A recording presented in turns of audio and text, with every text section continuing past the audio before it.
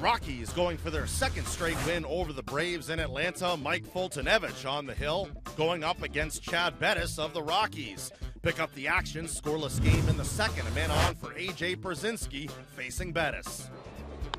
This ball launched to the right field corner and gone. Two-run home run by Pierzynski behind in the count. And the Braves are out front 2-zip. Foltynewicz has struck out twice.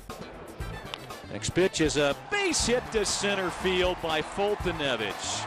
3-0 Atlanta. That's a line drive to left field, a base hit. Around third comes Rayburn. He'll score the Rockies' first run. It's 3-1. Nick Hundley coming through. The new pitcher, Texas native Hunter Cervenka. This skips by, and here comes Reynolds with the second Rockies run. Thank you very much. Chris Withrow is on the mound, former Dodger #1 pick, in fact. DJ LeMahieu with a chance to tie things up. LeMahieu, hard ground ball. He's got a hustle, and the ball's wild, and a run will score, and DJ has got to hustle back to first, as it did not go out of play, but the Rockies have tied it up on the throwing error by Gordon Beckham.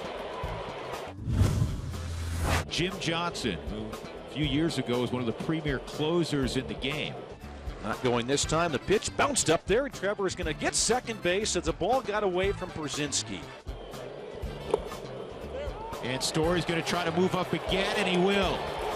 And now you're going to suck the infield in for Atlanta and make it a little bit easier for Mark Reynolds.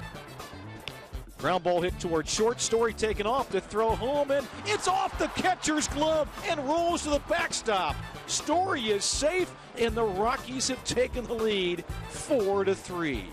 Carlos Estevez notches his fifth save as Colorado scores 4 unanswered runs, coming from behind to win it 4-3. The Rocks take advantage of 2 Atlanta errors as Boone Logan gets his first win since July of 2014.